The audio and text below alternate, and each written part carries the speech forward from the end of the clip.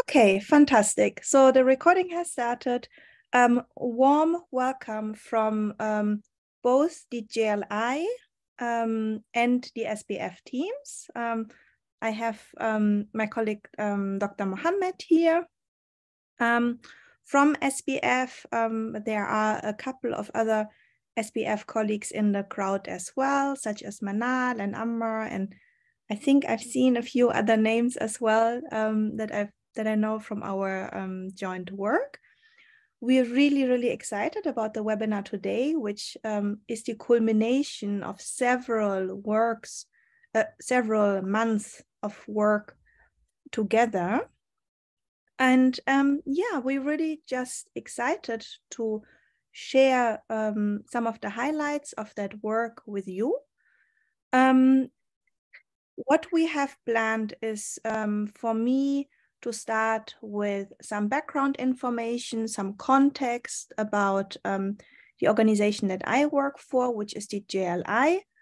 And I will then go on to speak a little bit about the JLI SBF collaboration on MHPSS, culture and faith in Syria.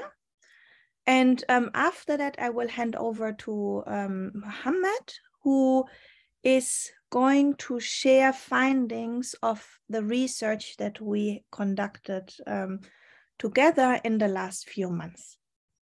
The work that we're going to speak about here today is much of it was funded by a grant from PART, the Partnership for Religion and Development, which is hosted by GIZ at the moment. But we're also drawing on more general work that SBF and JLI have been doing together in the last 4 years. It's been more than 4 years now. Before that, the partnership also involved Islamic Relief, and of course, the very long-standing experience of SBF in the field of MHPSS in Syria and with Syrians, and JLI's experience working with religious actors in public life. So yeah, that's the plan. I'm going to give a little bit of background. Mohammad is going to speak about the research findings. And then after that, now that he managed to join us and we've overcome the technological difficulties, Atallah is then going to provide a response to our presentations. Those of you who know Atallah, you know that he has many years of experience working in development, in humanitarian action, and peace building with a focus on faith and faith communities. He's obviously been working with Islamic Relief for a long time, and we're just so lucky to have him here and to provide this response. So I'm going to start with my presentation then. Let me share my screen. If you allow me, Jennifer, just Yes. مشان الترجمة للغة العربية اللي دخلوا جديد في تحت إشارة مثل الكرة الأرضية، إذا كبست عليها مكتوب interpretation، إذا كبست عليها في خيار العربي بتكبسه مشان تسمع باللغة العربية. تمام؟ Okay, go ahead, Jennifer. Okay, all right. Thank you, Mohammad. So let's see. Can you see my screen? Can you see the presentation? Yes. Okay, fantastic. All right. So,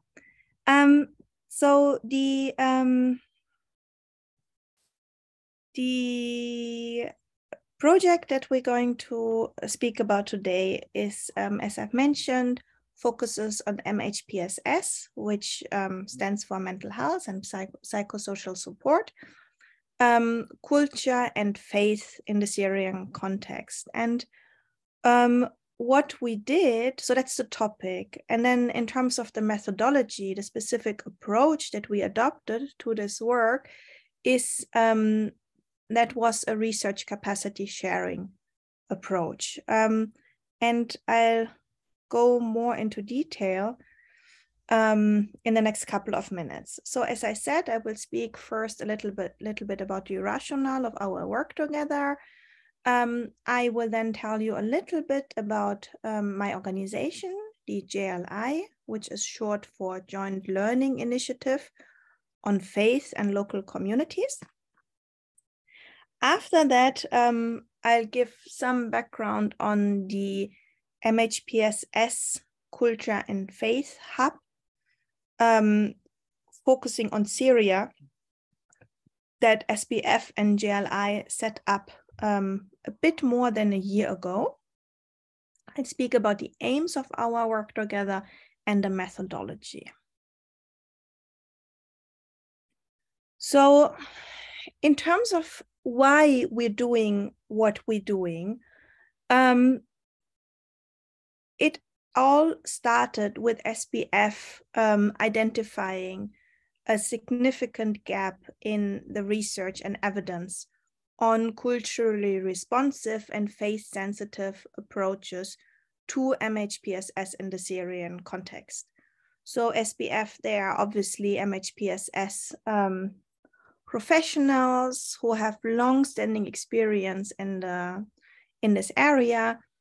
And Mohammad will be able to say more about that, but there was basically a frustration that either there was no research or not enough research, or the research was produced, but then it was not disseminated. So people were not actually aware that there was research out there.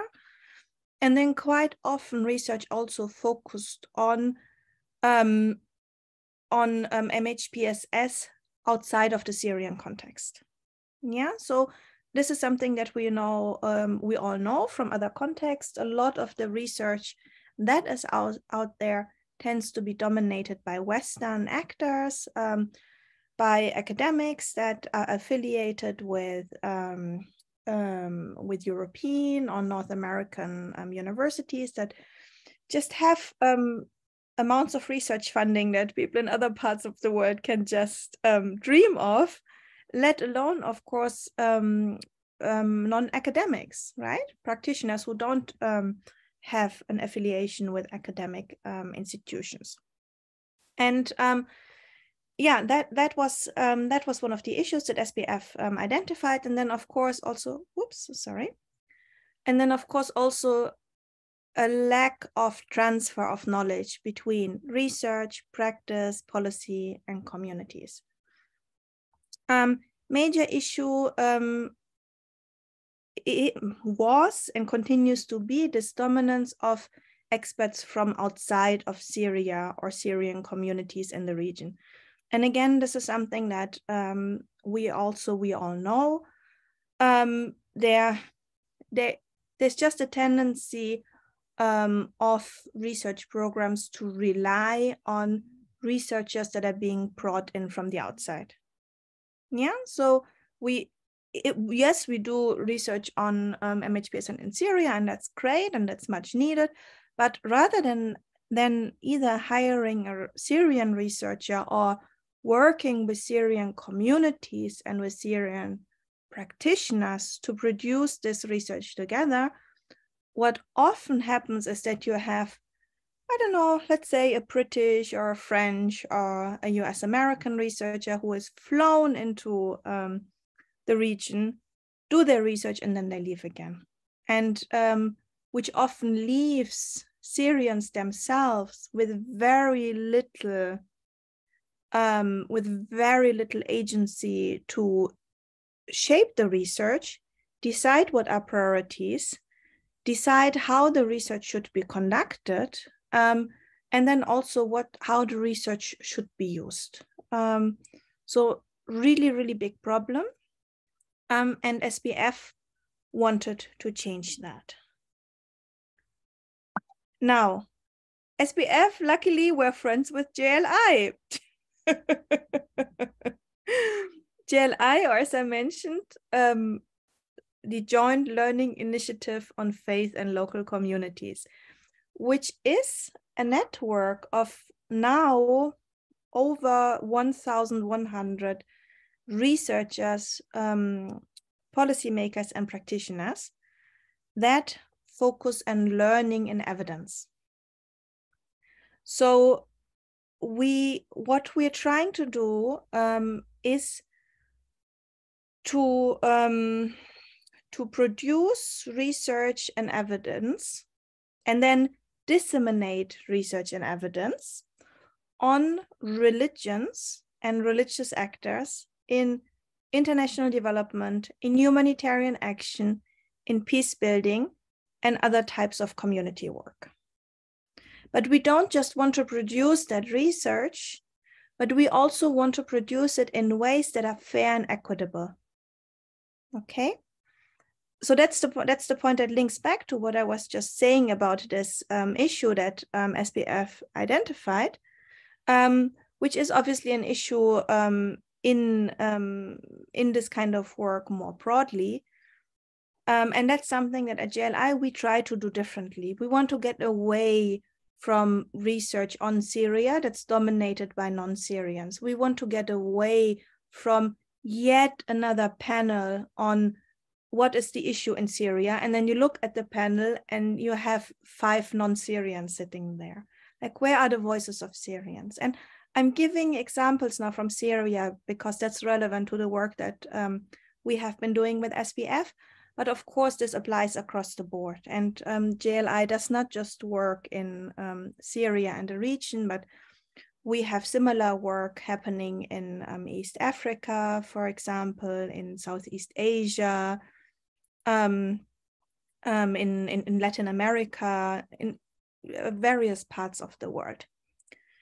The reason why we're focusing on religions is that when JLI was set up over 10 years ago now, it was set up by a group of people who worked with international organizations and with big NGOs, with international NGOs, and who were quite frustrated that a lot of the approaches by people who work in these organizations were extremely secular, so secular that there was just no place left for anything to do with religion. And religion was regarded as something bad, either irrelevant, who cares about religion, or something bad. And what these approaches completely overlooked was the fact that actually religion and culture is really important for lots of people around the world. And it's not a matter of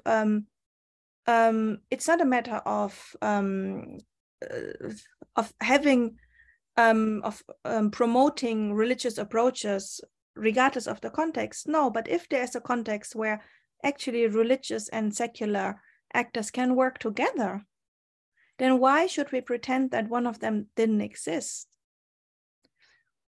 So that's what we do at JLI. We try and build spaces where we can together, in fair and equitable ways, create and then share research and evidence on the role of religions in development, humanitarian action, peace building, and community work.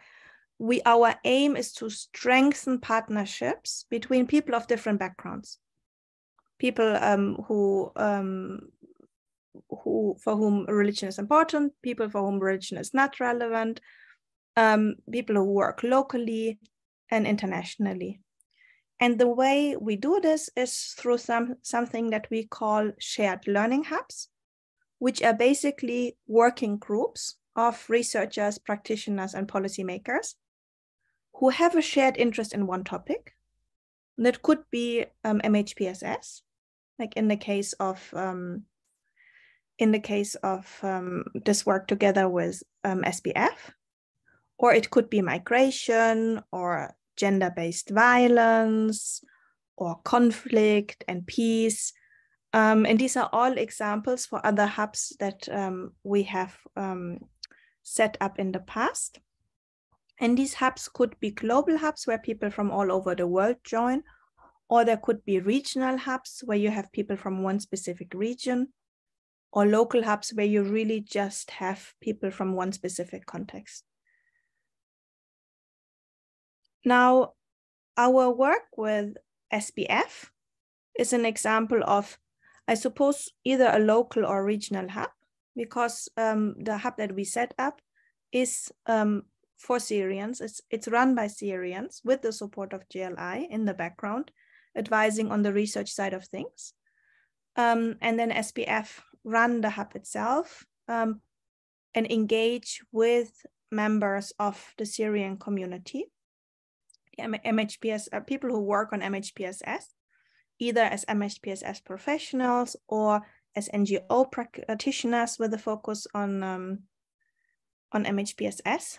And what we did is we added this specific focus on culture. And when we say culture, we mean culture, faith, traditions, customs. Yeah, so it's quite a broad focus on culture. I've already mentioned that we have been working on the hub for 1 year now. We first got a small grant from JLI. Geneva, 2022, not 23. Oh, sorry. Yes. Thank you, Mohammad. Yeah. So we have been around for 1 year and 1 month, not just 1 month. We first got a grant from JLI with funding from the GHR Foundation, which is a foundation that's based in the US. And then the second grant from PART, the Partnership for Religions and Development, that I mentioned before.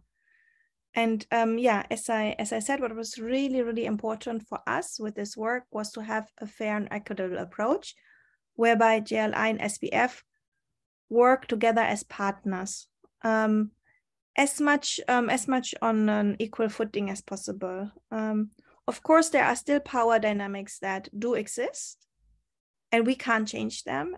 That's just the reality of our work. But what we try and do in this partnership and our other work is just to reduce these as much as possible. And it's been a process. It's been a process of learning, of exchange, of dialogue, where we hold each other to account and we tell each other when we think something went well, or we think something maybe this is something where we need to adopt our approach. Now, the project that we're going to speak about today had 2 aims. The first one was to strengthen the leadership of Syrian MHPSS practitioners, specifically with a focus on culturally responsive and faith-sensitive approaches. Yeah, so that's this gap that we said SBF identified and that they wanted to contribute to addressing. That was one thing that was really important for us. And the way we wanted to do that was through producing and sharing research and evidence on culturally responsive and faith-sensitive MHPSS approaches in collaborative and equitable, fair and equitable ways. That's that was why we set out to do this work. Now, our methodology reflects that. Our methodology reflects these aims. So if you look at the activities that we implemented, you'll see that there was an important awareness raising element. So we used the funding to consolidate the new shared learning hub on MHPSS and culture. So by the time that we started this work in the summer of last year, we had already set up the hub with the first small grant that we got. And SBF then continued to organize information and awareness raising and discussion meetings that looked at the role of culture, faith, and traditions in MHPSS work in the Syrian context. And that's really where a lot of this work starts, right? By just having a conversation in a context where secular approaches are considered the norm, and where there is not really much space to consider the role of culture and faith, or not much evidence on it either. So we will hear from Mohammad in a moment that actually people are doing things to make sure that their work is culturally responsive and faith sensitive, but there's not much formal reflection on that. There's not much of a discussion. So that was a really important part of the work. And then we came to the research element. We conducted 3 trainings of Syrian MHPSS professionals and NGO workers on research methods. They were done online. I was the facilitator, and we had a group of Syrian practitioners in the meeting with us. And this was then followed by the data collection phase, whereby these Syrian practitioners who were trained in research methods then went out to do interviews with other MHPSS professionals. And what they focused on was the extent to which global MHPSS approaches are and can be adapted to the Syrian context. After that, data analysis took place in a collaborative process, whereby SBF started the analysis, and then there was a feedback loop involving JLI, and it went back and forth a few times. And we're currently working on the completion of our research outputs, which involve a policy and practice paper, an academic paper, and then we also have our 2 events, so a local workshop and an international webinar. You'll be pleased to hear that this is the international webinar, so you're part of it. Yeah, so that was a quick overview from my side about the background and specific approach of our joint work. I would now hand over to Mohammad so that he can actually share with us the findings of the research, which is quite exciting. I don't think they have been shared publicly yet. You are the first ones to hear from Mohammad. Mohammad, are you okay to share your screen, or do you want me to share from my side? Yes, I'm opening the file now. Okay. Let me just see.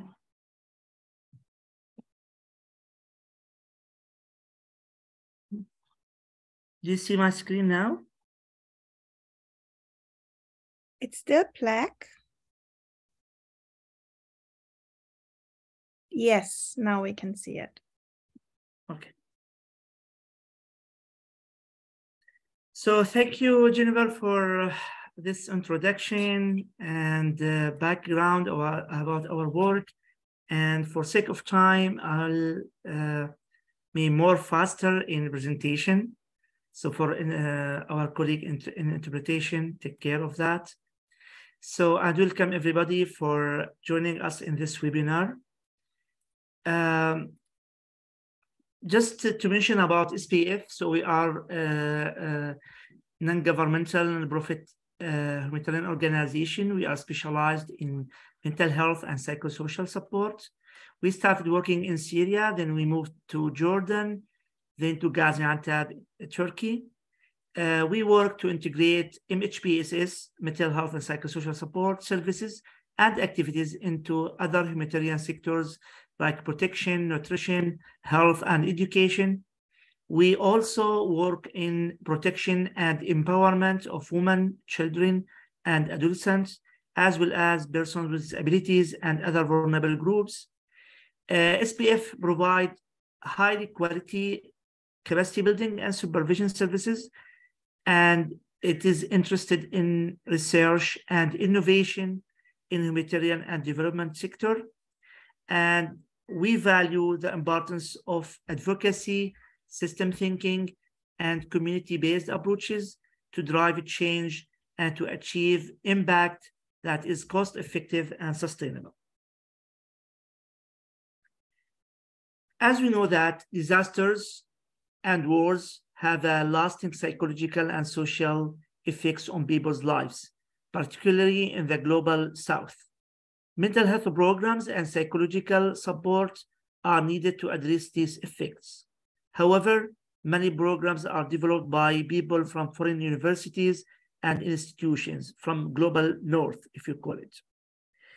It is important to consider the local culture and adapt programs accordingly. Failure to do so can result in inappropriate programs being implemented in societies with different cultures. This can lead to no effectiveness or sometimes can lead to harm. Our research has identified general problems with mental health and psychosocial support programs in the Syrian context. These programs are sometimes not appropriate for the context, and current programs of mental health lack tangible measures of success beyond the number of beneficiaries included in reports.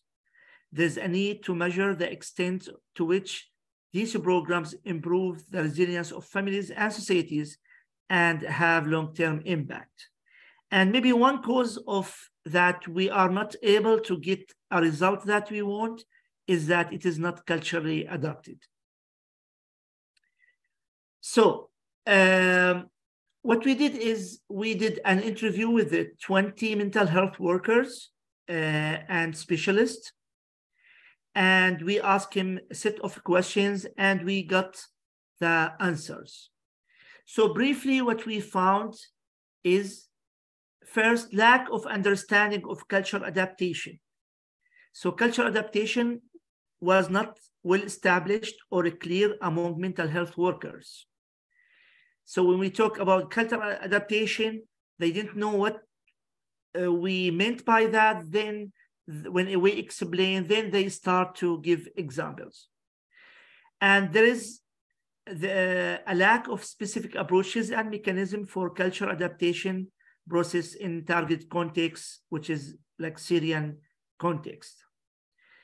Some workers implement cultural adaptation, but the examples provided are often superficial and don't reflect the necessary level of adaptation required. Another problem is lack of holistic approach. Only about half of participants supported the idea of including spiritual counselor in MHPSS teams. So they were reluctant to accept this idea that the team of MHPSS can have a spiritual counselor. Many providers, mental health providers, avoid dealing with jurisprudential issues, or what we call in Arabic, al-umur al-fiqhiyya, that is related to life of their clients. And this shows the lack of awareness of the interdependence of different aspects of person's life and their impact on each other. We found some resistance to cultural adaptation. Some participants resisted the idea of cultural adaptation and believe that Western curricula is scientifically proven and does not require any changes. And some mental health workers practiced unprofessional and immoral behaviors in the name of neutrality. So they were forcing some people like to see maybe a counselor from other sex. So this was against their willingness. And they said that this is an example of neutrality. There was also a training gaps, despite numerous trainings that these mental health workers has received from UN agencies, INGOs, Syrian NGOs. Cultural adaptation was not given adequate attention, if it at all. And 60% of participants has requested that they need a training on appropriate cultural adaptation mechanism to improve mental health programs in community. So our recommendation that I will tell now is based on two phases. One phase, one activity that we have done is we did a scoping study to review all the research that talked about cultural adaptation of mental health to Syrian context. And then we did the research that we talked about with the meeting with the 20 mental health workers. And this is not only a recommendation, but also it is for us actually to work on in our hub. First, we think we need a paradigm shift. We need to adopt a different paradigm when discussing the role of culture and faith in mental health and psychosocial problems among Syrians. So it is not only small adaptation, like to use some names or some activities that is related to culture. It is what we suggest that we need to think about it as a way of, like, a philosophy of life. And this is very important for, like, Syrians, because faith and culture serves as a way of life, not only part of their life. We need to empower Syrians to have critical attitudes, to be able to form theories about their own matters and to challenge prevailing theories. We need to encourage a self-criticism approach to culture, to define harmful cultural practices and provide more suitable approaches. Like, this is also very important. There's some unacceptable cultural practices in mental health that we need to discover and we need to correct. So not everything in culture is right.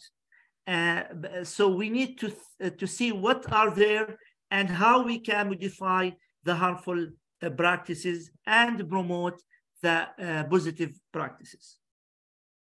We need to address belief in magic and possession by jinn and other cultural-related topics in innovative ways.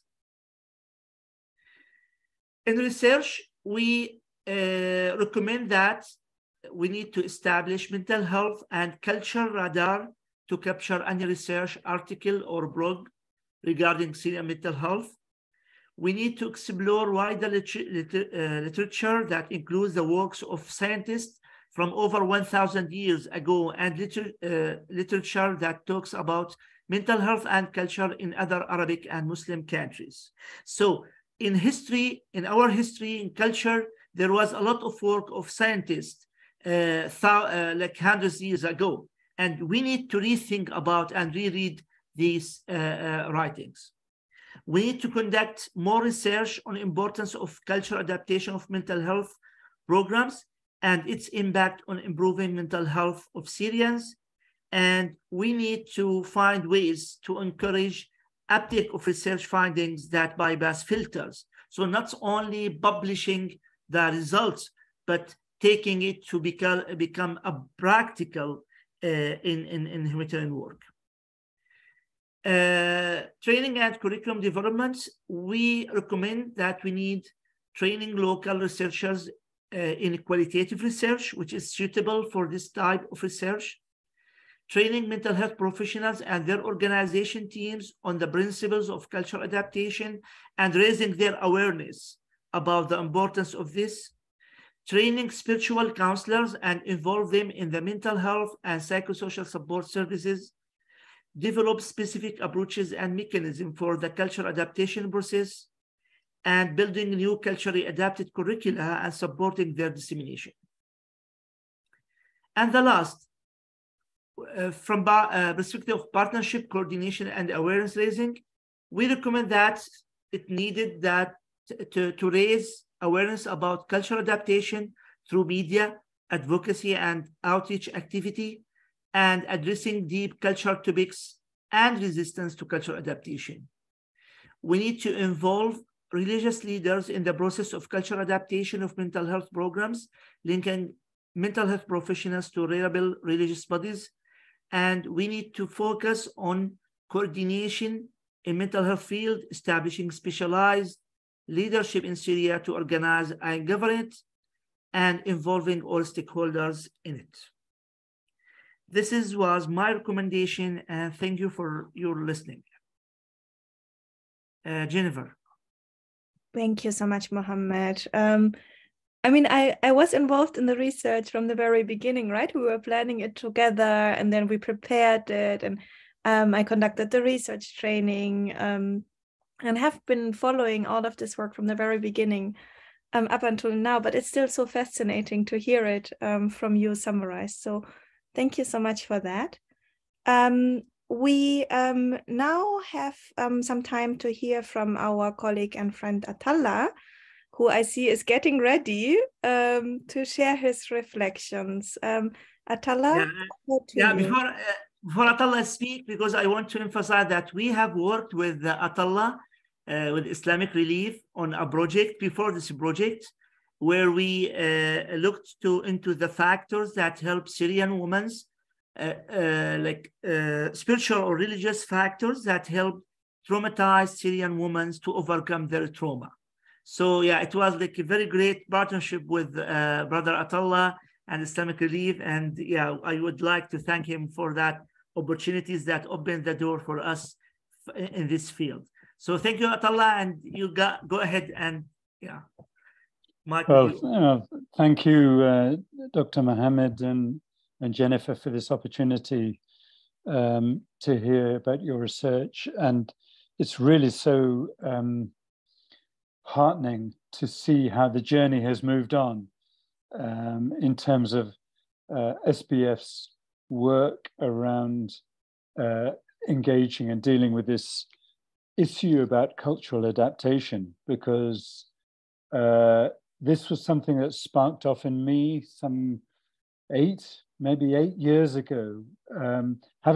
Being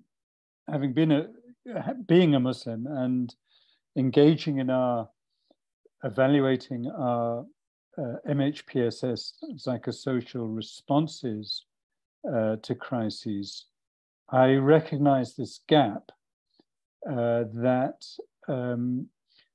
often our staff were being trained by Western and Northern European colleagues in very good methodologies, sound methodologies, but the fact that they were unable to adapt to the inclusion of faith and cultural meaning meant that potentially there was an element of harm, but perhaps that wasn't the main issue. It was the fact that they were unable to leverage the power of religious healing and concepts. And many of the colleagues on this call, I'm sure, will appreciate that within the Muslim context, there is very much a kind of parallel conceptual framework around mental health that relates to Islamic teaching on the self and on the intersection between spiritual health and mental health, and the impossibility of separating those out, and the impact of one over the other. So very often, as you will appreciate, our mental stress affects our spiritual health, and sometimes spiritual stress affects our mental health. And Islam also has a parallel cosmology around the self in terms of its understanding of the spirit and its connection to the heart and to the intellect, which is deeply thought out and scientific. There's a whole science in Islamic teaching around the understanding of the self, which is based in the science of tasawwuf. And Syria being a traditional Muslim society, much of that knowledge will be endemic in the community. And so it's critically important that we don't create these parallel worlds where religion is somehow denied or ignored, and there's a lot of harm that can happen from that. You know, if children, for instance, are being talked to about mental health concepts and they go home and they get a completely different discourse from their parents, then that's not going to be helpful and can lead to damaging effects. So Mohammed's talk about cultural adaptation is absolutely relevant in our context. And we've been working, you know, since we produced the overall guidelines on face-sensitive mental health, which Mohammed translated into Arabic. We then did a 2-year research looking at trauma amongst Muslim women, particularly, as well as some Christian women. And this latest research builds on that.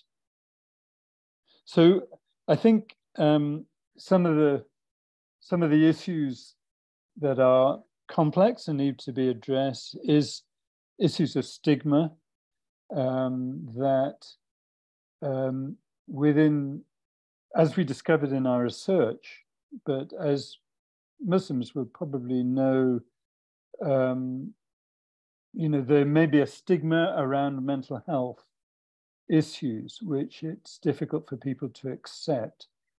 And so part of the adaptation is creating understanding. And this is very much about the localization element of the research. And how do we get local groups to internalize and to adapt and to build on their indigenous knowledge, recognizing that there are, as Dr. Mohammad quite rightly mentioned, while religion has a lot to offer, it can also, mainly through lack of knowledge and lack of guidance, lead to problems as well in mental health issues. And it's that cutting edge where, you know, our colleagues in the Muslim world need to be so smart, because they have to be able to deal with these very complex issues. That health, spirituality, and religion can also create problems in relation to mental health if there's insufficient guidance. And so it's about building on people with knowledge in the community. And that may not only be mental health professionals, but scholars and sheikhs and people who are able to approach issues that intersect between religion and mental health. And a colleague mentioned a few years ago, a typical issue was that he was referred by a hospital in the UK as somebody who had extraordinary deep stress and trauma, and he was referred to a Muslim counsellor who worked for the NHS Trust, and that Muslim counsellor was able to diagnose this patient as suffering from extreme fear of divine punishment. And I'm not aware of what that person had done or what he felt guilty about, but it had caused him to be in such a state that he was in an extreme state of depression, and that was affecting his physical health. Now, in the context of something like Syria and conflict and the incredibly traumatic issues that Mohammed and his staff and colleagues must be coming across every day, this is absolutely critically important. What, for instance, if somebody had shot somebody in a conflict and then he was assailed by guilt and all of these issues? And so with some work, this counsellor was able to counsel this gentleman about Islamic teaching around forgiveness and about repentance and And he returned to normality, and he started to engage again with his friends and community. So this gives an example of some of the complexity, but also the power and importance. And I think many of us would agree the absolute obligation for us to combine if we're going to be effective and thoughtful and responsible mental health practitioners, which I'm not a mental health practitioner, but I recognize that this is important. And my respect really goes out to Mohammad for recognizing this deep problem, which in some contexts within the Arab world, unfortunately, psychologists and psychotherapists are trained in Western paradigms. And they then, that causes conflict within them, and they end up actually disagreeing or not actually accepting Islamic teaching around the self and around spiritual realities. Like that, there was a psychiatrist, for instance, that I met, a Syrian psychiatrist in the UK, who denied the existence of jinn. I mean, he was a practicing Muslim, but he wasn't able to accept some of the concepts in Islam around the unseen.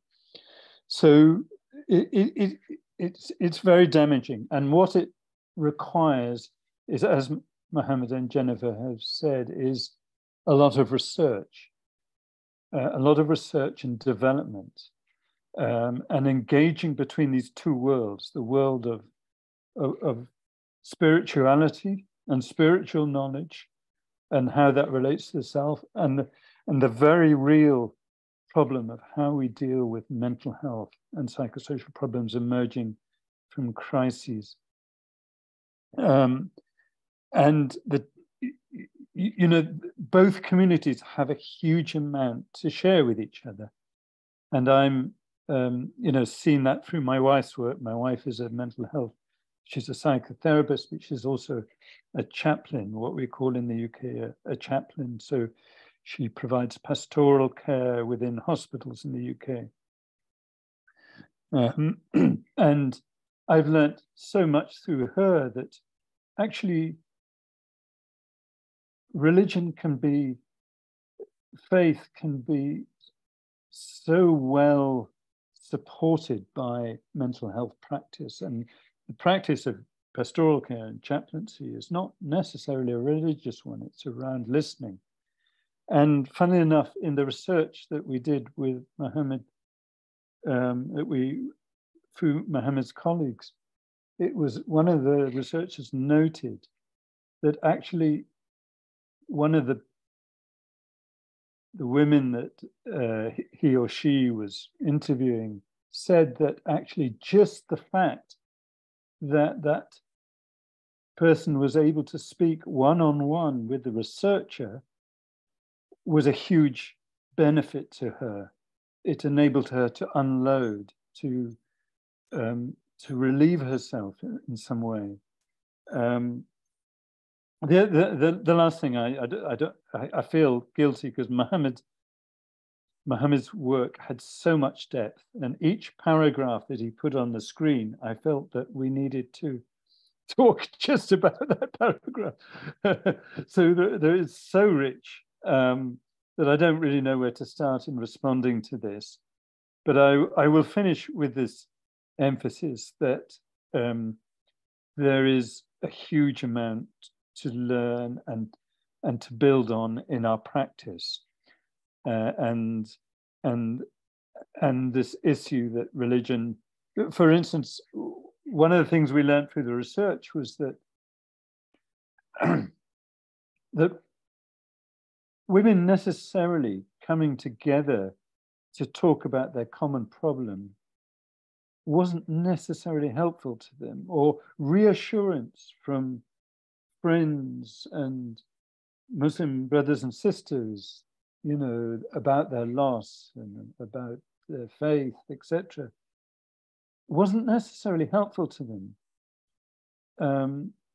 So sometimes what we think will be helpful from a religious perspective isn't.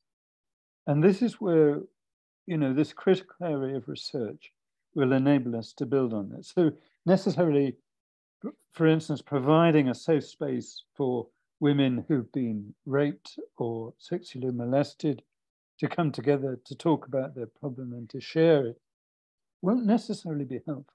We have to start off with a people-centered approach and listen. Listen to the people first.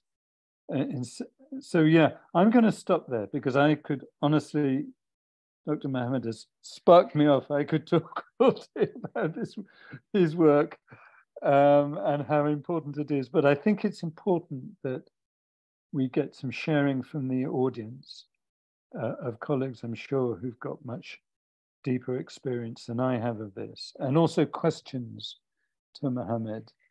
One of my questions is, how has he been able to deal with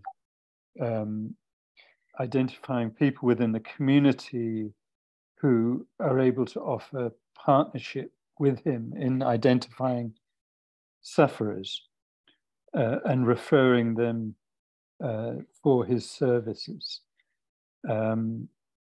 which is just one of the questions I would have. And this is very much about the issue of localization and empowerment and enabling religious leaders and other actors to understand mental health at a deeper level, at a clinical level, and not just from a spiritual level.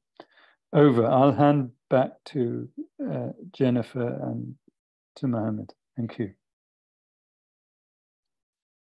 Thank you so much, Atallah. So we knew what we were doing when we decided to work with all of you. So mashallah, we got deep input from Mohammad, rich input, and now deep and rich response from Atallah. So thank you so much for that.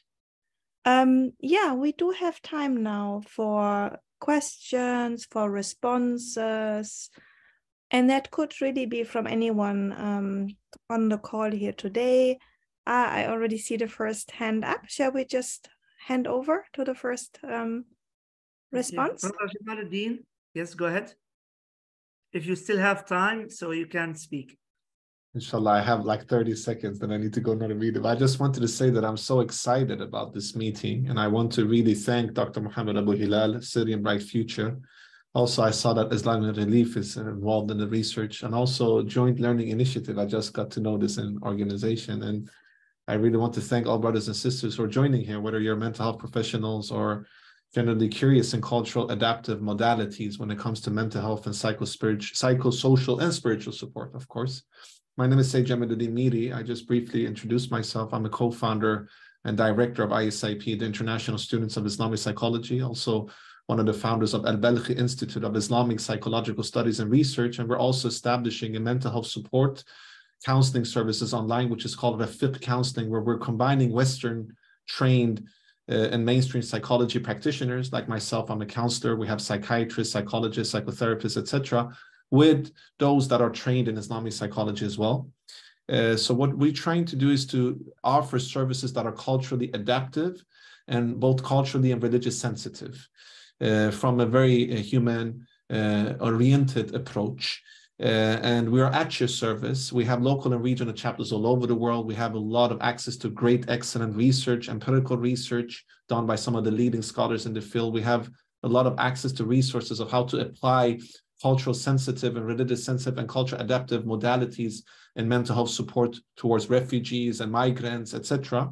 As you know, most migrants in the West are Muslims, right? So it's very good to have that involved. But of course, there is culture adaptive sensitive approaches and Christian approaches, Jewish approaches, and other religious or even secular spiritual domains like ACT, acceptance commitment therapy, and how can you use it for Islamic population. We have a lot of research on that. One of our colleagues, Dr. Ahmed Tahan, is one of the leading scholars in how to use ACT, which is the third wave cognitive behavior therapy and positive psychology for Muslim population as well. So we are very open to interact with fellow colleagues from other faith tradition, or even people that are agnostics or atheists. That's perfectly fine, and how we can collaborate together for the benefit of Syrian refugees or other refugee population as well.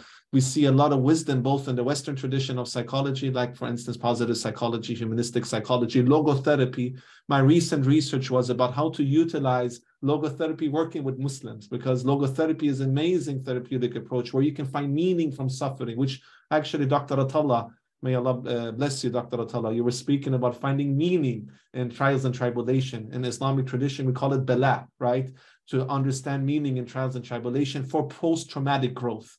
This is something that I'm very passionate about, both in my own research, but also as a practitioner. So ISIP is at your service. We want to build bridges with both Muslims and non-Muslims, because Islamic psychology is not only for Muslims. This is insights from 1,000 years of scholarship that even non-Muslims can benefit from, even Western psychology can benefit from.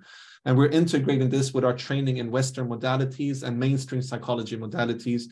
We have a lot of resources, a lot of colleagues that will be at your service. I need to go, but Dr. Mohammad Hilal is my own brother, and he's my colleague, and he is my mentor and teacher. So he knows more about us. I put my details in the chat, and I'm looking forward to support this. We need this, sisters and brothers. This is so important, not only in Syria. I live in Sweden, where majority of the refugees are from Syria or Iran or Iraq or Afghanistan or Somalia. And when they go to mental health providers that don't understand culture sensitive approach, then they don't go there after a while. And instead they will still have their mental health issues. So we need to do advocacy for a culturally sensitive approach, cultural adaptive approach, because this is a way to break the stigma of dealing with mental health that we have in Muslim population and in other minority population due to racism, discrimination. We see and faced it. UK actually, Dr. Atallah, is much further along than Sweden and many other Western countries. So we learn a lot from the UK, because they have, for instance, Muslim chaplaincy. I heard that you said that your wife was a chaplain, mashallah. This is an amazing profession. But there is a lot of need both in the diaspora and the field. So I want to thank you all for listening. It's an honor to be with you, and I'm looking forward to be part of more meetings. And please forgive me for any shortcomings for my brief presentation. Thank you so much. Thank you, Brother Jamaluddin. Thank you very much for this introduction and comments. And hopefully we can engage all together in next, inshallah, webinars and work. Thank you very much. Inshallah. And we open now for others. Everybody who want to ask questions, he can either use the chat or raise his hand. I want just to mention that the guidelines that developed by Brother Atallah, Islamic Relief, and the Syrian Federation, I put the link on the chat so you can see the guidelines about how to integrate faith in mental health and protection programs. So just this is for your reference.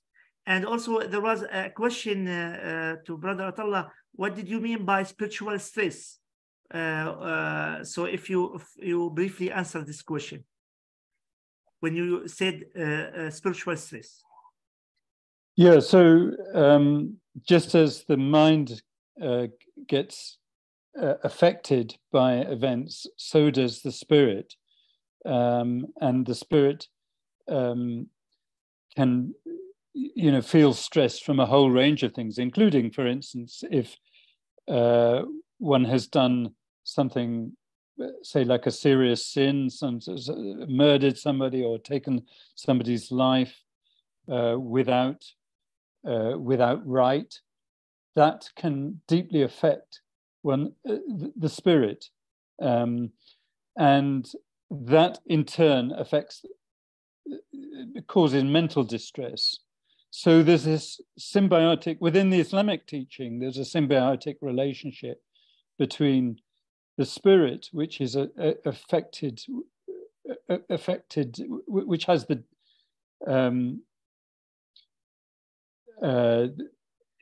is essentially your connection to God in relation to it's that part of you which is able to gain spiritual insight and meaning, and the mind, which is essentially works through cognitive processes, which processes meaning from outside. So part of us is processing meaning from inside, and part of it is processing meaning from outside. So in the Islamic teaching, it's incredibly important that the two are synchronized, and the person is treated as a whole person, both the spirit and the mind. And in the example I gave, you know, if say somebody had within a war situation had undergone an extremely traumatic or perhaps an extremely sinful event, which then put them into what I would say is a spiritual trauma. In other words, they felt their relationship to God was harmed, and they were overcome with sort of grief and trauma. So yeah, that's. I hope I've explained it adequately. Thank you very much. That was from Ursula, I think, the question. So you answered that. So can you just repeat your question to me? So for I'm not sure if it was clear for me. You asked me how I reach people.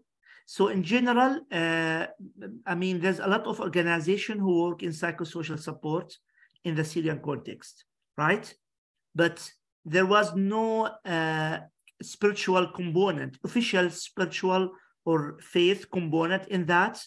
And what we found that there's some people who practice some elements of faith or use some of these techniques, but without any training or guidelines or supervision.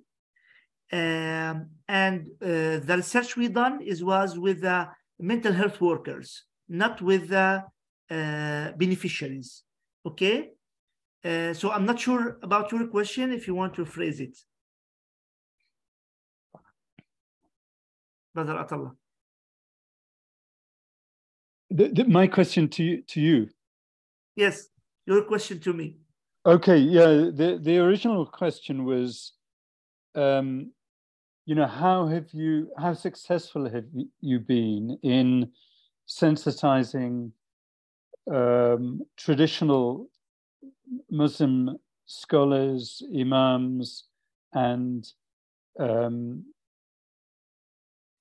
faith actors within the community, to put a broad term, and they may be sort of midwives or whoever it is, to concepts of mental health, identifying mental health illness as conditions, and approaching the complexity of diagnosis, really, and avoiding the pitfalls of people diagnosing them for spiritual concerns where they're mental, and the other way around. Yeah.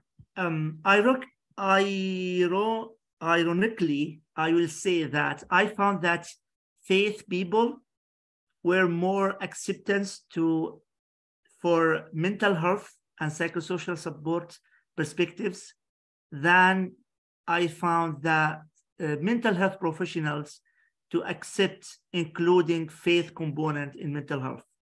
So this is actually what I noticed in working. And this opened an opportunities, big opportunities actually. If we can reach for these faith leaders and then educate them about mental health, I think we will have multiple effects or multiplied effects, right? A synergy, because they will be easily accepting mental health perspectives. We can easily correct some misconception and even some misconception from religious perspective, from faith perspectives. There's misunderstanding or misinterpretation for some maybe Quran verses or hadith, right?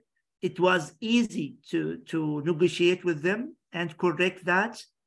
And this can, if we are able to do that, they can then spread the concept about mental health through Friday ceremonies, through teaching Quran courses, right? I think there's a big opportunities. What I found is there's a resistance from mental health professionals to do that for several reasons. One prominent is fearing from the donors if you go and work with these faith leaders. Second, they don't have any means, any curriculums, any trainings to do that, right? And also they fear from some maybe negative practices if they will start to open this door. So this is what I found on reality. So there is an opportunities, big opportunities to change the whole mental health approach in Syrian context, but we still need to convince people who are gatekeepers, let's say, and donors, and maybe big names in mental health to accept that and start to support that. I don't know if this answers your question, but this is actually what I wanted to say. Yes, that's really interesting, and particularly exciting that you found people open to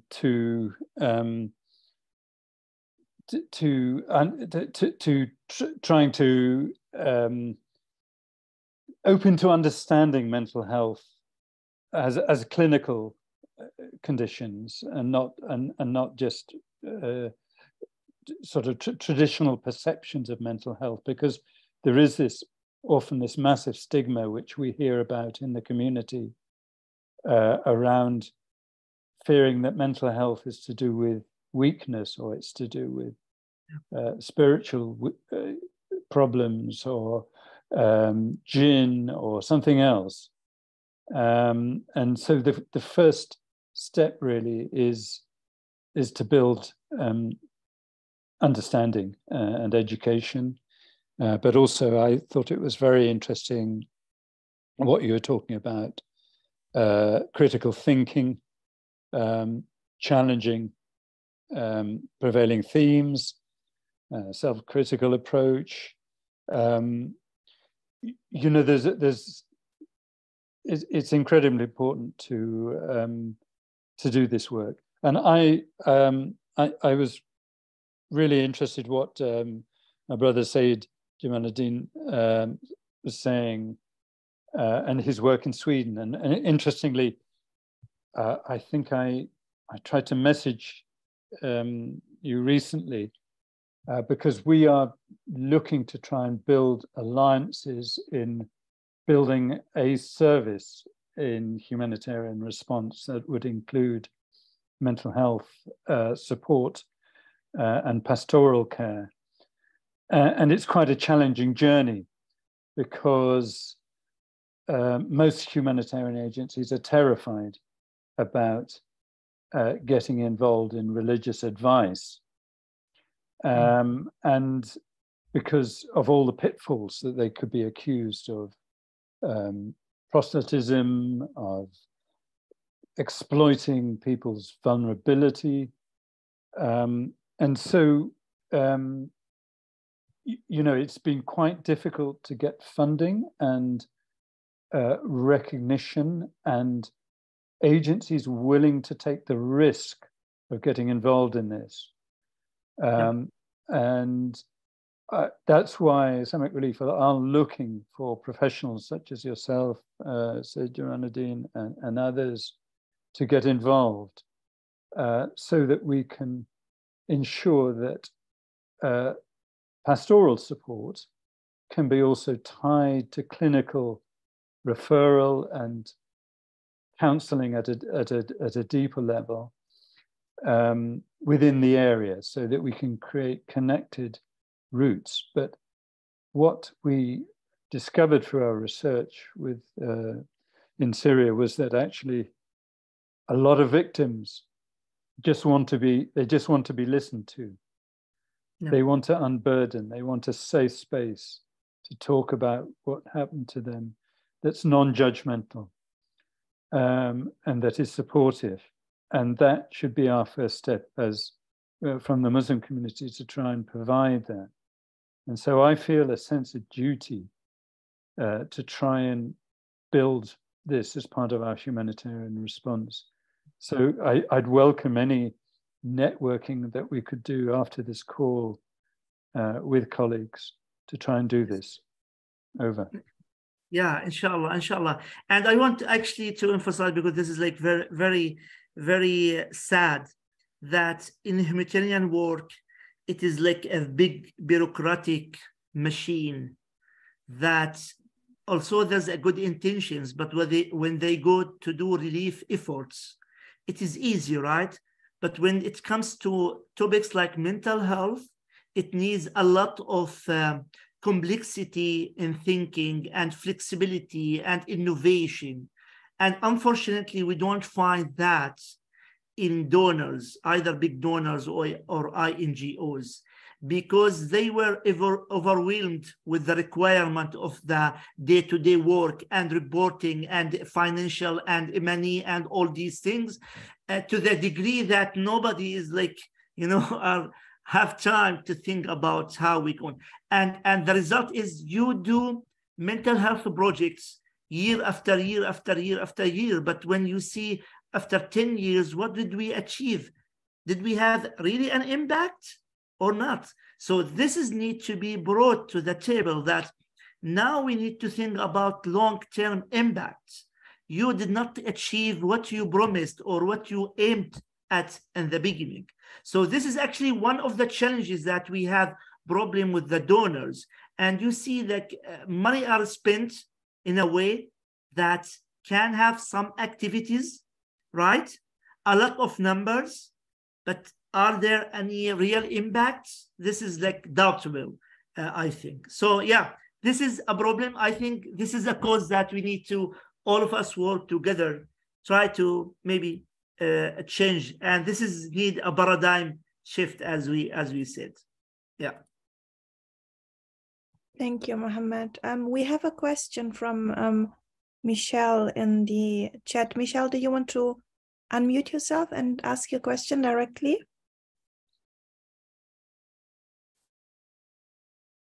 Thank you very much. I'm enjoying this webinar. It's wonderful what the research you've done and the recommendations you have. Mr. FitzGibbon, when you mentioned the deep spiritual stress and internal conflict that people may have after some experience, it made me think of moral injury, which is a newer concept, but has many people even call it spiritual injury, because they're in the case of in the military, it was identified in the US. So men and women who have engaged in conflict and then perhaps have killed someone, and then they have this stress that just seems to be so intractable.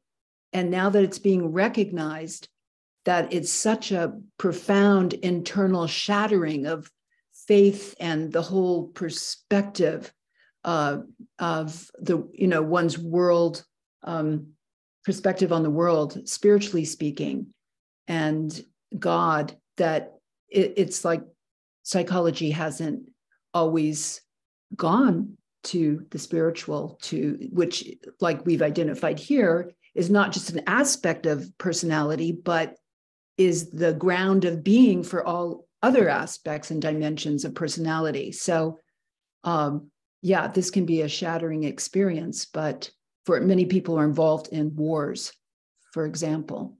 So as conflicts are everywhere, I think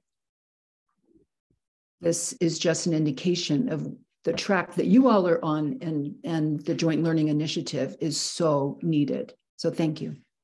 But if you have comments, I don't know if this is a helpful concept or not, or has been explored. That was my question. I just respond quickly, Michelle. Thank you so much for your contribution, and that's so interesting. You know, I recognize that cultures are different, and it's important to recognize cultural difference. Recently, we were attempting to get a consortium going in the humanitarian community around spiritual care. And I learned that in the United States, the American Red Cross provide disaster spiritual care. I had heard this, and I was interested in learning from them on how we could develop a model which would be acceptable to the international community. So we had several sessions with their sort of director and head of learning, etc. And it was so interesting that spiritual care in humanitarian crises emerged essentially from a demand from people affected, which makes you realize the difference, the cultural difference within the United States to Europe, in that in Europe, people are not encouraged and are in denial around sort of spirituality often and its impact. They don't understand it. We're victims of sort of 60 years of secular mindset and domination of our education systems, etc. So it's almost like people are embarrassed to talk about that. It's, you know, they're thought of as anti-intellectual. And yet in the States, where culture and religion are so much more entwined and accepted, and there's such a greater acceptance. It was interesting what a colleague from the Red Cross said, that actually victims of disaster would say, look, well, you know, we need spiritual counseling. You know, they had the agency and the spiritual awareness because of the higher level of religiosity and its acceptance within American discourse. They had the confidence to demand and ask for that. Whereas in Europe, it's like we're sort of, you know, we're worried that we'd be called weird if we ask for that. But in the Muslim world, you know, that people also have this acute need, which isn't necessarily being addressed by agencies, particularly health providing agencies. And so there is a responsibility for our Muslim mental health colleagues who have religious knowledge, for us to come together. I mean, I'm not a mental health professional, but I've recognized the essential element of it around healing, post-traumatic healing, from experience. And so, you know, one of the last things I do in the aid world is I would like to see an initiative recognized as and going forward around this. And I think Islamic Relief would be willing to support this in any way we can. So as a way of encouragement to some of our colleagues on the call. I would like to just say, I appreciate what you're saying. I've been mostly based in Europe for over almost 35 years, but in the US or North America and other places, I think there is a renaissance of interest in spirituality, but not necessarily in faith practices. And I distinguish those two because it is the faith, the actual faith as it is lived out.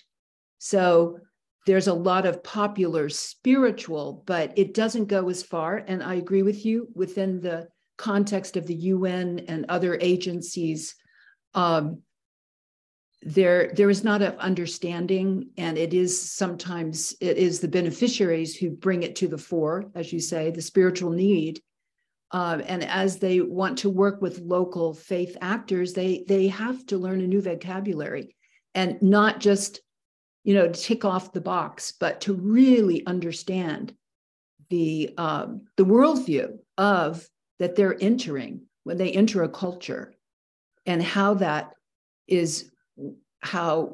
affects everything that people see and in life, and how they deal with life. So we have a lot to do in terms of learning each other's vocabulary, I guess, within development, within humanitarian space, but we have a long way to go. But I started to distinguish faith, and I appreciate that the Joint Learning Initiative says faith, because sometimes this quote spiritual is so watered down that it doesn't really, it's like the faith is frowned upon, the spiritual is embraced.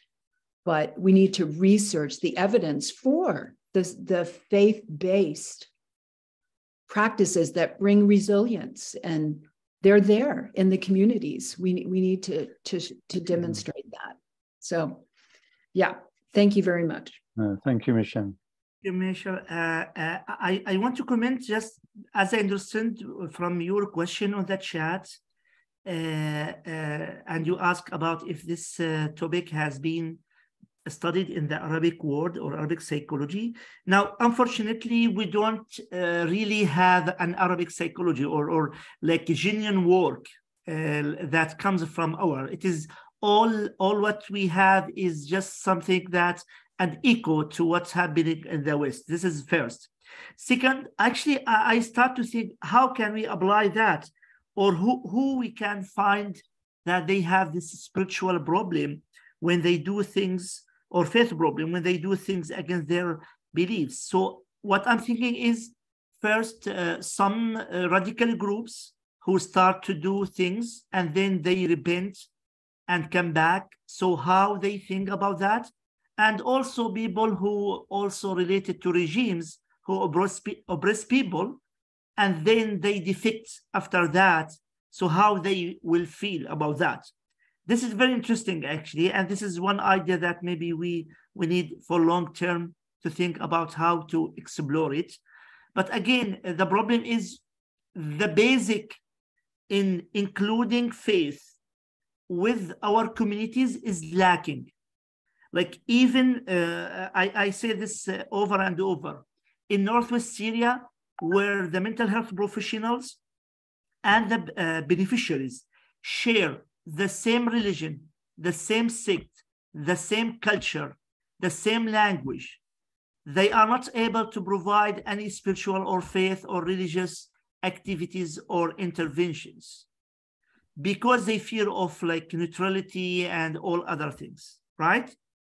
So the basic we don't have in this regard. So actually we have a long way to go actually on this topic. And we hope that our work is like just open the door or trigger some thinking to change the mind and paradigm of all stakeholders. Yeah, thank you. Thank you so much, Mohammad. And I'm loving how engaged the discussion here is. It's great. That's exactly what we were hoping for, weren't we, Mohammad, for this webinar. The majority of people on the call, from what I see, are actually from Syria. And I just wanted to remind you that we would love to hear from you as well. Don't worry if you don't feel comfortable speaking in English, that's absolutely fine. If you have any comments to make about what has been said, or maybe there's something that we haven't talked about yet, but that is important from your experience. If you have any questions for our speakers, feel free to just ask your questions in Arabic.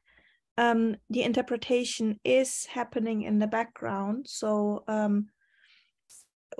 hopefully this will help reduce the language barrier as much as possible. Yeah, so please, colleagues. So we are encouraging now, if you want to ask any questions, Yeah, either Syrians or non-Syrians, but yeah, if any question, I think we have few minutes left. So our interpreters not be tired. So if you will have any comments or question, yeah.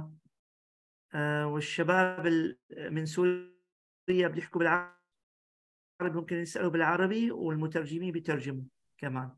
Yeah, we few minutes left. I was just going to, I noticed in the chat, somebody was asking about the face-sensitive guide to mental health in humanitarian situations and wondering whether it can be shared.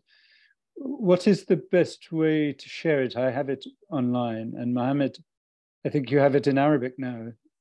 Yes, I put the link. Right, okay, that's fine. Sorry, I didn't say that. Yeah. Yeah, so I will put again the link here. So this is the, no, not this one. Yeah. عمر معنا أنت بس حط لنا الرابط زكاتك اللي أنا حطيته. Okay. كان في حدا بده يحكي. Somebody wanted to speak. Yeah, it's me. Yeah, Sana, go ahead. Hi, Dr. Mohammed. Thank you so much for this invitation. It was really interesting topic to talk about. I just have like an idea that I would like to share. The conference was about Syrian psychologists. It seems like we don't put an effort in this way, but what sometimes makes us be careful when we don't have a clear guideline or written guideline or topic. We are be careful to push people to use spiritual concepts in the therapy or the psychosocial support, because the sessions sometimes go to other way to be just advice, and people feel really disappointed because they cannot handle the too much. They feel overwhelmed sometimes if you cannot use the spiritual side with the psychotherapy and the marriage to two concepts together, and consider the background of the client, because the client is mostly are not well educated, and sometimes we need supervision in the Syrian environment. So all these factors makes things more complicated. Even when we go to the Western countries, we are be careful using spiritual side with psychotherapy. Even we have this courage to use it, but we need always to think about it before the session, prepare ourselves very well, and read a lot about it, even if it's our religion and we have this experience. But we have to consider when exactly and make the rationale about using the spiritual side with psychotherapy. I think this thing need to cooperate with many psychologists working on in the same field and have the courage to do some research about this. And I think this conference is really open a good opportunity to go further.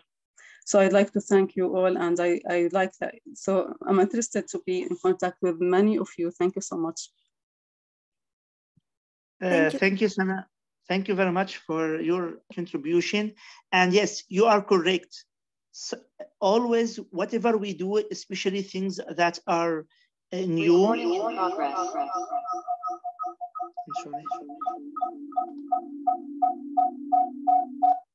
Yes, things are new.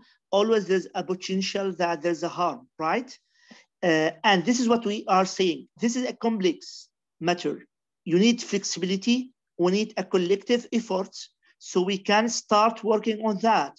And we will find the challenge. We will find the challenges, right? We will find negative practices, right?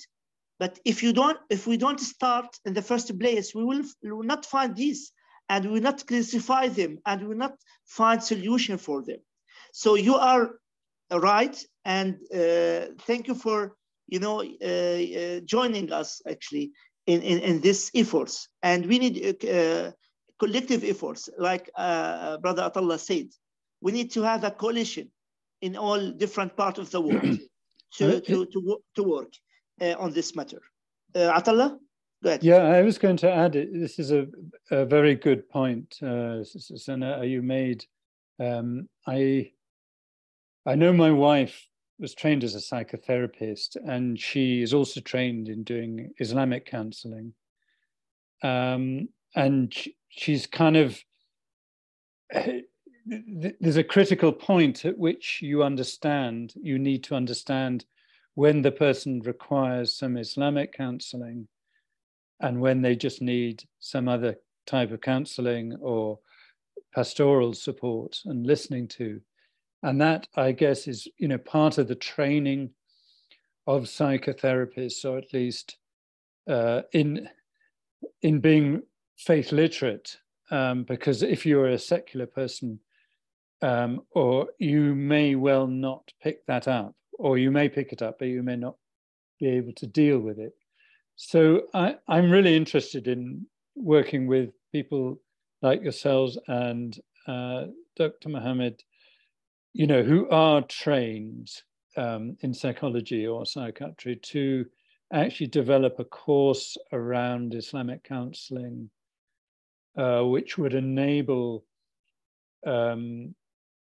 Muslim psychotherapists, and possibly non-Muslim as well, because I found that non-Muslims, as Michelle, you know, was able to talk about this concept of moral injury. You know, there's different language, there's different terms that are used in different cultural and religious contexts to describe the same thing. But there's a need within the Muslim world for, you know, traditionally trained psychotherapists and psychiatrists to be sensitized to the power and importance of Islamic counseling when it's required, and to understand when it is required. And I suppose that's the critical point. That is what makes somebody a true professional in this context, is when they are able to recognize, you know, exactly what therapy is required, and then be able to supply it. And if they can't supply it, refer it to somebody who they trust can supply it. Because as Sana said, you know, there can be a lot of harm transmitted as well if it's done unprofessionally. Over. Thank you, Atallah. The good thing is Sana is near you. She is in UK. So maybe we'll try to connect her with you and maybe help or to be joining this efforts. And now, Jennifer, I think we need to wrap up and finish because time is like over. So floor is yours, Jennifer. Okay, great. Thank you so much. Yeah, so I mean, I don't think there's much left to say. Well, there's a lot left to say, but we'll keep that for another day. Just a massive thank you to especially our speakers, of course, so Mohammad, Atallah, and everyone who has joined us today, who has contributed to the discussion, or who was sitting there listening and taking in all of the information that was shared. It was an absolute pleasure to be here with you today. We will, of course, continue the work, inshallah. So if you're interested in being involved, if you're interested in staying in touch, you can actually, if you go to the JLI website, you can sign up to join, and it's for free. It doesn't cost anything.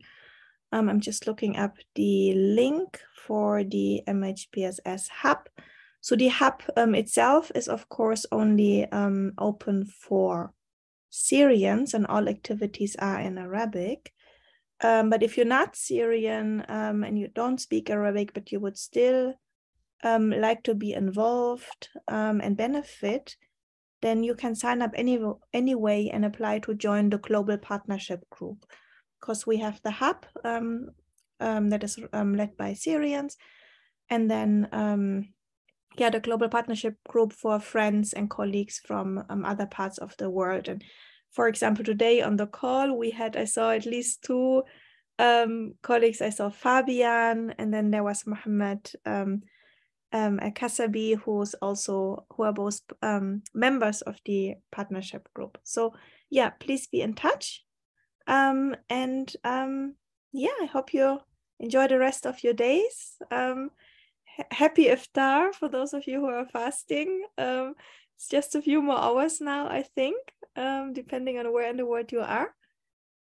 And see you soon, inshallah. Yeah. See you Thank soon. you, and bless you for bringing us together, Jennifer. Thank you, Atallah. Thank you, everybody, for attendance. Thank you very much. Thank you. Bye-bye.